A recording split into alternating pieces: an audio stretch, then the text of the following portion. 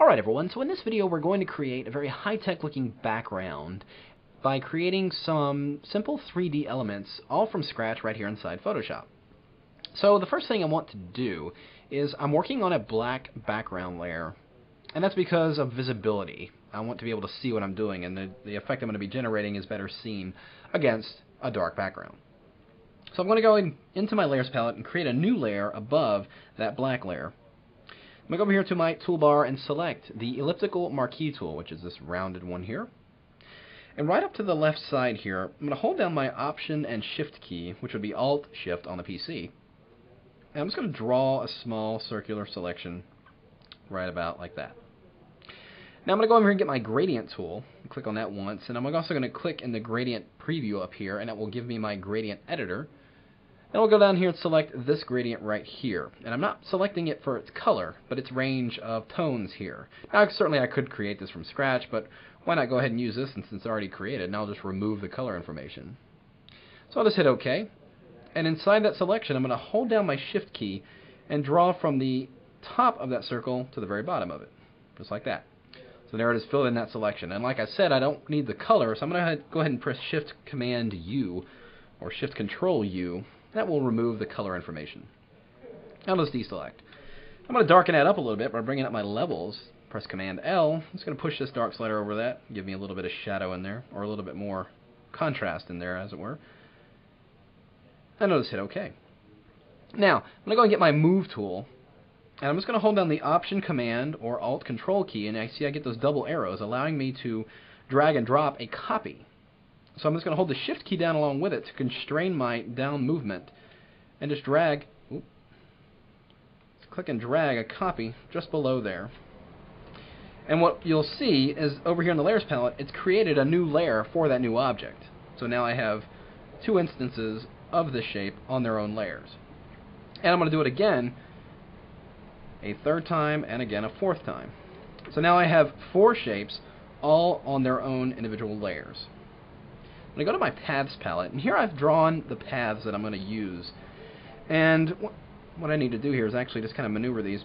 I want the endpoint of this path to be dead center of that circle for each one. So I'm going to position each one of these paths in place. And I need to go ahead and draw my fourth path in here. And let's get my Path tool, and I'm just going to click a point right in the center there. And we'll just kind of draw a shape out here.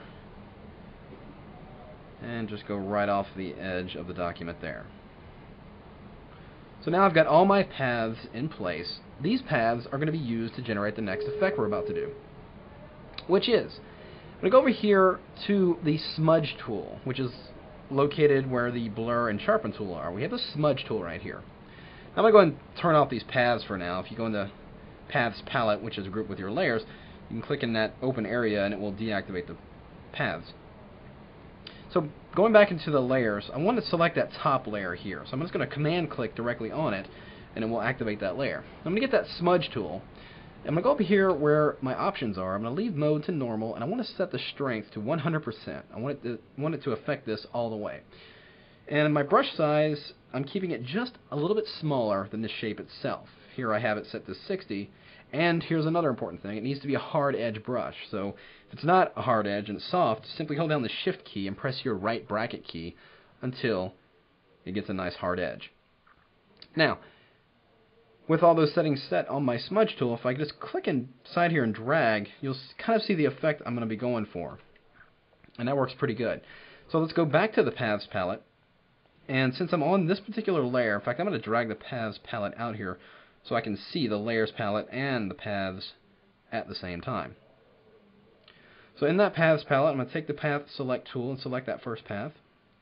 I'm going to go under the submenu here and go to Stroke Subpath. And we want to make sure that we've got all these tools that we can select from here. I want to make sure that the Smudge tool is selected. I'll just go ahead and leave Simulate Pressure on, and then I'll hit OK and watch what happens. It will take that Smudge tool and draw that effect along that path. And look at the result. I'm getting what looks like a seemingly three-dimensional tube here. Pretty interesting effect. Let's go ahead and do that to the rest of them. Let's go in here, select this path. And since it's already applied that effect once using that brush, all I need to do at this point is simply click on the stroke button right here at the very bottom for all the other ones. But you got to make sure you're on the right layer. Let's go back to our layers palette and activate that next layer, which is that one, of course. So that path is selected, just hit the stroke, and there it is applied that effect. Let's select the next layer and the next path, then click that stroke button again. And again for the last one, select that path there, click the stroke button. So there we have our 3D tubes. Well, I'm going to go ahead and merge all these onto their own layer. Let's turn off those paths. I'm going to go ahead and merge these down onto their own, or just onto one layer. So selecting all the layers by holding down the Shift key and then press Command or Control E, we'll compress them down to their own layer. Now, a little bit of white edging here that's going on. I want to kind of get rid of that. So I'm going to go under the layer menu down to matting to defringe. And let's enter about 10 pixels just so it takes care of all that. And you'll see those edges completely go away. So now we have nice smooth tubing going on here. And look at that. It looks like it's a nice three-dimensional effect. So now I'm going to drag in a really cool background that I have on this other image in here. Let's drag that on there and drag it beneath my tube effect. Now we're going to distort this tube effect. So selecting that layer, bring up the free transform by pressing Command or Control T. Then I'm going to bring up the submenu by holding down my Control key or right-clicking directly on that object and go and select Distort. And I'm just going to grab each one of these corner handles and distort this shape and give it a great deal of perspective. Let's make this end really blow out there. And bring that in there, just like that. And then I'll press Enter. So now we see we've got a pretty cool perspective along with our 3D tubes.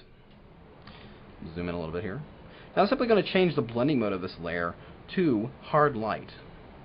Then I'm going to duplicate that layer and change its blending mode to overlay. So it's kind of a more subtle effect in there. But I'm going to do one more thing to this overlay layer. I'm going to go under the filter menu and go down to Artistic Plastic Wrap. And this will kind of give me a really plastic look of these tubes. You see in the preview here, look at that effect I'm getting there. So I'm going to go ahead and leave these settings. You can see the highlight strength is at 20, detail at 1. I probably can increase that up a little bit, give me a little bit more interesting look. And to smooth this, I'm going to go ahead and leave it at 15. And just hit OK. And you can see the result there, getting a nice kind of a plastic sheen to this. It looks pretty cool. And then I'm going to finish this off by going back to that original tube layer, double clicking on that layer icon to bring up the layer styles, or I can simply go into the effects menu here and we're going to apply an outer glow. And when we get out of that default yellow, let's go over here and select white and hit OK. I'm going to change the blending mode of this layer style to overlay, and I'm going to increase that size up a little bit. You can see that effect that we're getting there, so it's interacting with that background and giving me a nice variation. And then hit OK. And that pretty much is it. If I go over here and drop some text in, dimension, gone ahead and created a really cool 3D tubing effect, all with right there inside of Photoshop.